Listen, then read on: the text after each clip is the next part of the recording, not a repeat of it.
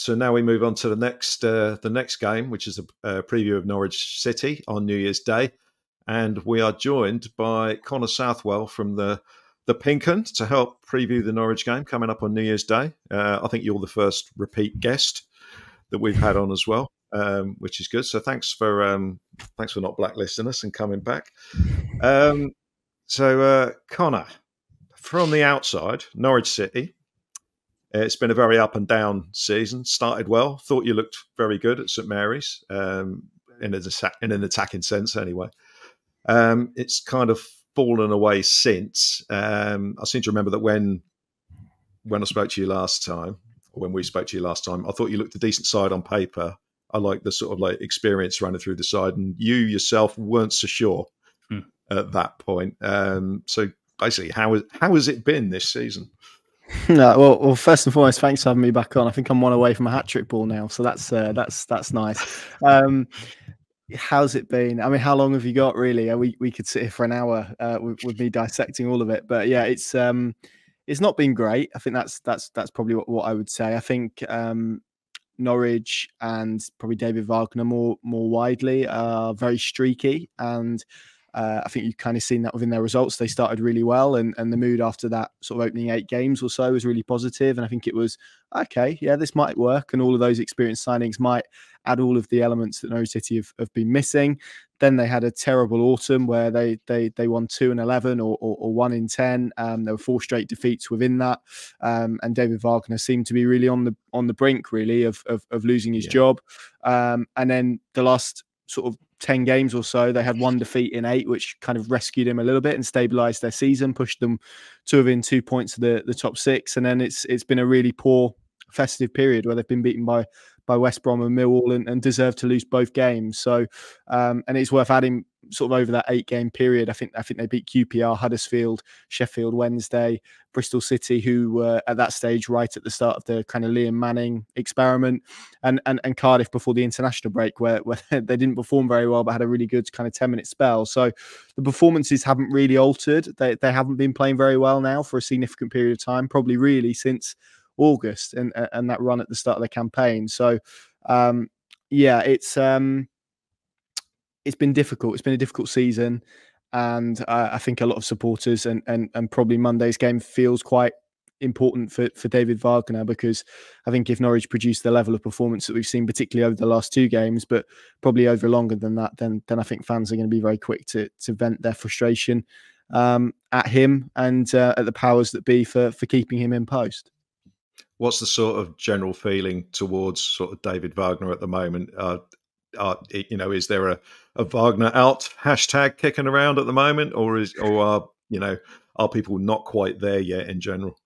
Yeah, I think Wagner out was trending last night for quite a period of time. So yeah, I think and you can never speak for all fans, but the feeling I get from the majority of supporters is that they want a change, and I think they wanted a change sort of towards the end of that really bad run in the autumn, where Norwich weren't producing performances and results were really poor as well. And they had kind of back-to-back defeats against Sunderland. He looked absolutely broken after that game, to be honest with you. And I think sort of from in the job that I do and speaking to him afterwards, I think there was a feeling of, this feels like it's probably it, and it wasn't. And then they lost to Blackburn 3-1 at home, and that was a terrible day, really. And that definitely felt like it was it, and it wasn't. And then the Cardiff game came, and again, he's kind of been aided a little bit because Norwich have had a change in sporting director. So Stuart Webber, who was at the club for 7 years, has left, and he's been replaced by Ben Napper, who was loans manager at Arsenal. But they had this kind of weird handover period where Webber was still in the role and Napper wasn't quite in the role, and that kind of spanned this autumn period. And because of fans' frustrations towards Wagner, sort of namely, they accelerated Napper's arrival and Webber's departure. And since really his arrival, he's kind of been talking about the need for an assessment period. But that assessment period has coincided with a run of 1 defeat in 8. So I don't think fans' views on him have been shifted that much by the run of form that we saw, because, as I said, the performances haven't really changed. They've just been playing teams who are struggling rather than maybe teams who are slightly better. And you look at their record, they haven't beaten any side in the top 6 this season. And they're struggling for consistency. And I think there is kind of a debate at the moment. Is this squad just bang average, or is this a coach not being able to get enough out of this group of players? And without changing the head coach, I don't think you can ever really find the answer to that. But it does feel like a group of Norwich City players that should be a lot closer to the top six than they are at the moment. Yeah, I mean, I assume the expectations at the start of the season were to, playoffs at least, and make a run at the top two if possible. Is this your second season in the Championship or third? Second. Yeah. So are there still? I mean, so it's next year's the desperate one, isn't it? That's the end of the parachute payments if it doesn't happen. So this is the final year, because Norwich, obviously, if you go if you go up then straight down, effect. You only get 2 years. Yeah. So Norwich are in their final year. So there is kind of a financial imperative to it, which adds to it, I guess. But you're right. I think to have kind of 2 years of parachute payments, and last year they finished 13th, so in the bottom half essentially. And this year, I mean, they're sat 13th again at this moment in time, 5 points from the top six, and have very mid-table numbers in terms of their results. So to not be in around the top six for a season and a half essentially, with parachute payments, which the majority of clubs at this level don't have, I mean, it's a failure, isn't it? There's no real other way to dress it up. Yeah. Okay. On the pitch, when we played at St Mary's, Jonathan Rowe caused us all sorts of problems last time. From what I remember, he was sort of largely excellent in the early part of the season, scored a lot of goals. Has that continued, or has he sort of tailed off a bit, been injured, whatever? Anyone else particularly from an attacking sense to look out for? I know, have you still got Ashley Barnes? Is he still there? He is still there, yes. Yeah, he is. He's still there and kicking, which is good in both senses of the word.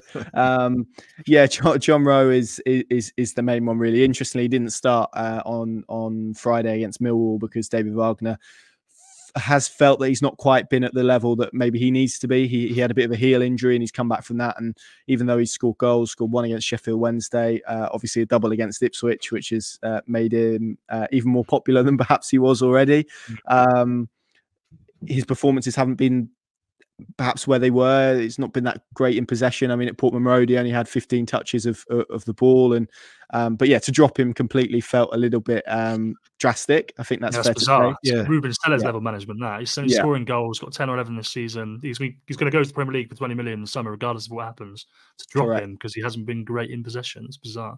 Correct, and also to drop him in favour of Onel Hernandez, who hasn't scored a goal all season and hasn't scored at Carrow Road for 4 years, and Christian Fashnax, who's really faded after a bright start as well, and and that kind of maybe sums up where Norwich are and why Norwich fans are so frustrated by David Wagner at the moment. And that wasn't the only change. I mean, he made a few changes. I think he made 5 changes on Friday, really, and also dropped Shane Duffy, who has been in a pretty decent run of form, although not maybe had the best season, but wasn't in the matchday squad. Kenny McLean, who's been playing as a centre back, kind of pushed into midfield, so he changed both of the centre backs, all of the front four.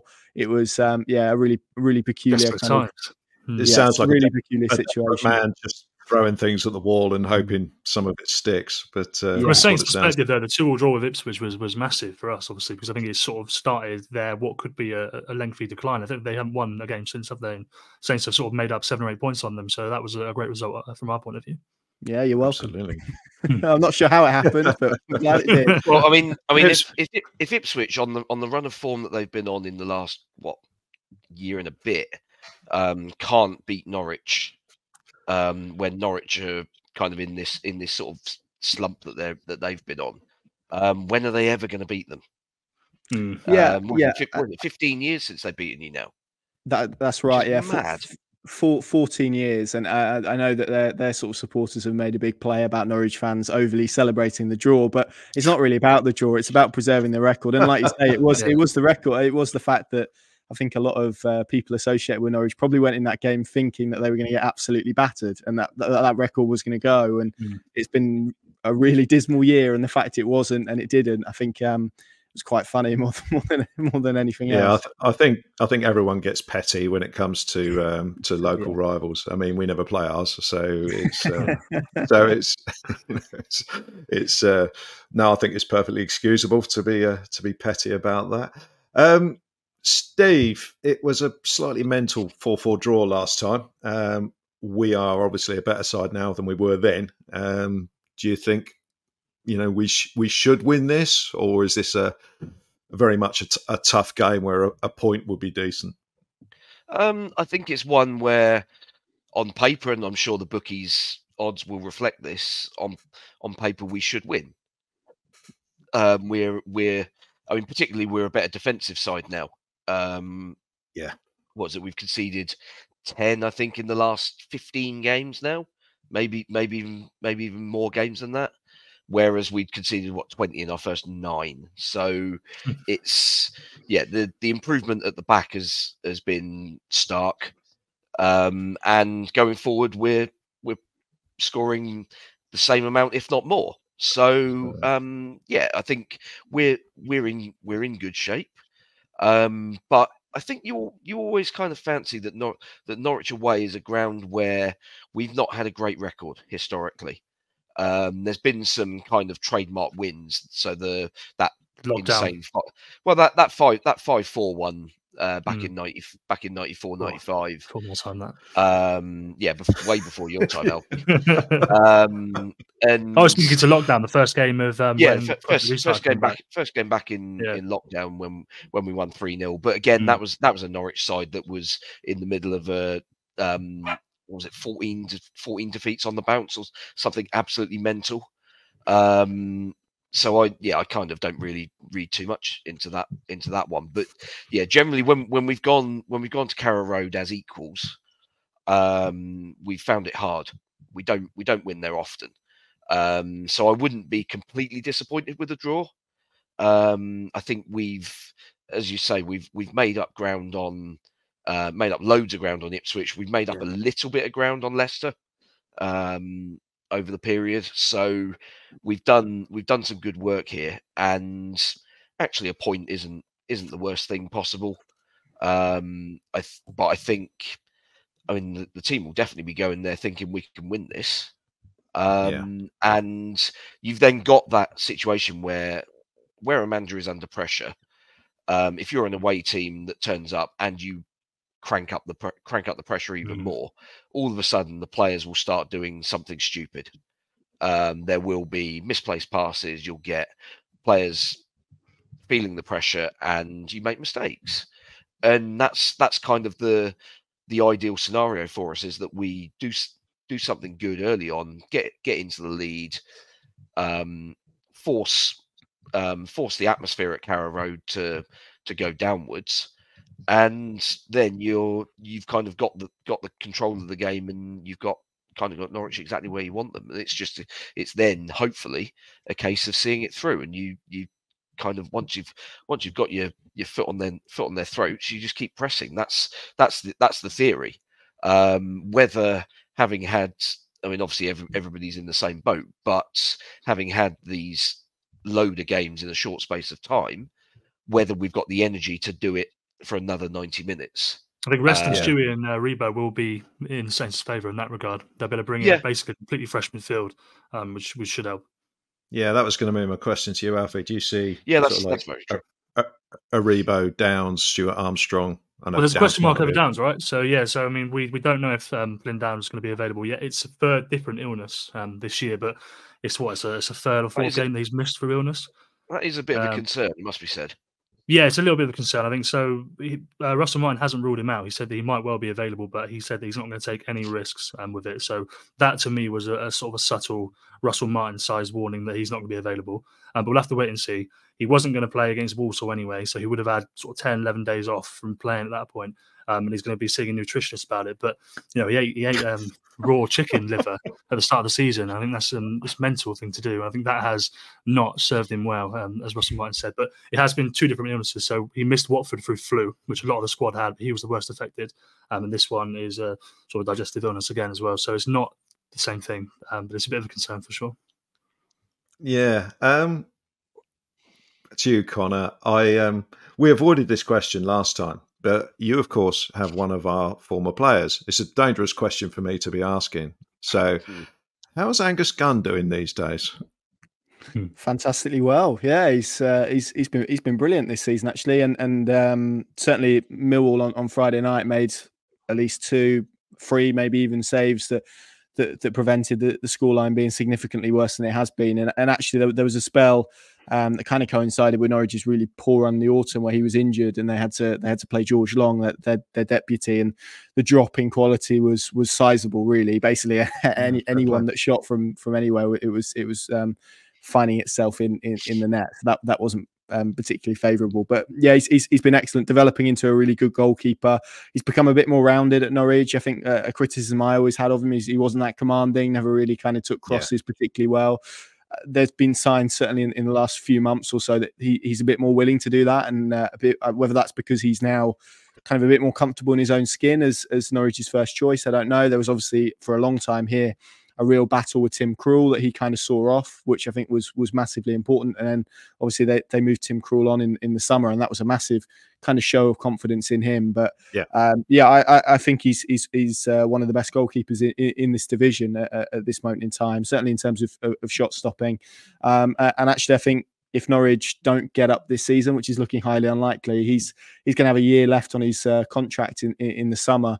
And I'd be shocked if there wasn't Premier League interest, because he's obviously now internationally recognised, particularly if he can go and have a really good Euros. I know his time with Southampton was pretty checkered, and there was obviously the 9-0 defeat. But yeah, actually, I think he deserves a lot of praise for how he's kind of responded to that in his own personal career. And he's shown a lot of resilience, and I think at Norwich he's found a place where he's very comfortable to kind of rebuild himself. And I think he now looks, in my view, a lot more confident and a lot more assured than he did when he came back to Norwich permanently a couple of summers ago. Yeah, I'm actually pleased, because he was in goal for the, as you said, the 9-0 defeat against Leicester, and that would kill many people, especially goalkeepers. And he was, I think we forget how young he was at the time. I think he was only 21 or something at the time. And so it's good that is he first choice for Scotland now? Yes. Yeah. Wow. Excellent. I must say, stuff.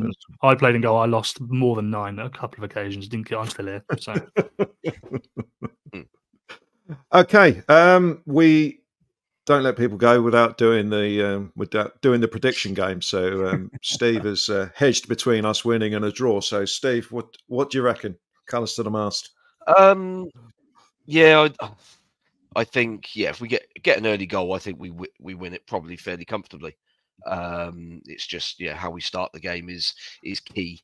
We're a better side than we were in August. And quite frankly, I think Norwich are a weaker side than they were in August. 2-0 win. Good stuff. Alfie? Yeah, I think just looking at the last 3 Norwich results, they've all been 2-0. So I'm going to go for a clean sheet as well and go back to the 1-0 for Saints, obviously. Okay. I hate how many times I end up agreeing with Steve, and we're both crap, and we're both bottom of the prediction table that we do. So I don't know how. So I'm going to go for a 2-0 win as well, for the same reasons. I think Norwich are in a difficult spot at the moment, and we are obviously flying. And whilst we all know that's going to end one day, I don't see it ending in this particular game, given the players that we can bring back into the side. And the extra energy we'll have. So, 2-0 win for us as well. So, Connor, feel free to tell us all to shut up and predict a Norwich 3-0 win if that's what you want to do. I'd have to be on something, I think, to predict that. I was going to agree with you and Steve until you said you were bottom of the predictions league or whatever it is. We're terrible, mate. No, I mean, to be fair, Russell Martin brought his Swansea side to Norwich the tail end of last season, and they were comfortable 3-0 winners that day, and basically played Norwich off the park. Very different, because Norwich were in a dismal run of form, bit of an end of era, lots of players leaving. They're not much better now, to be fair, but I think Southampton and Russell Martin, that's steeped in narrative as it is with him coming back. But the type of side that Southampton are, technical, want loads of the ball. They tend to be the teams that Norwich City struggle against from a defensive perspective, but also they are relatively okay in terms of transition. So I think they will pose some kind of threat.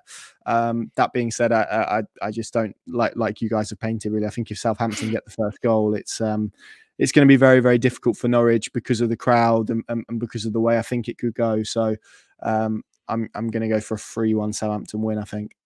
Oh, Yeah, nice are one. you likely to? I mean, we struggle against teams that, like Plymouth, who set up 5-4-1 basically against us. I mean, yeah, it's an away game, so you've got more license to do that. Are Norwich likely to do that in a home game? Yes, it won't be a back three, I wouldn't think. Famous last words, but he's not really played a back three. He did for the second half of the Boxing Day defeat to West Brom, but they were down to 10 men. He likes to play a 4-4-2 as a general rule of thumb. So I think it will be kind of 2 blocks of 4, quite rigid, and then they'll look to try and play on transition. So yeah, I think it will be quite similar, but Norwich, I'm trying to be diplomatic, aren't the best defensively. So when they try and defend, there are gaps and stuff to expose. So that shouldn't be an issue as long as Southampton are creative enough and move the ball quickly enough, which from what I've seen, they definitely will do. Okay, brilliant. Thank you very much, Connor, for coming on. Maybe we'll see you next season. Maybe we won't. Depends. Yeah, so thanks very much for coming back on. And after New Year's Day, good luck for the rest of the season. Thanks very much. Yep. Cheers, guys. Thanks for having me on. Good luck for the rest of the season.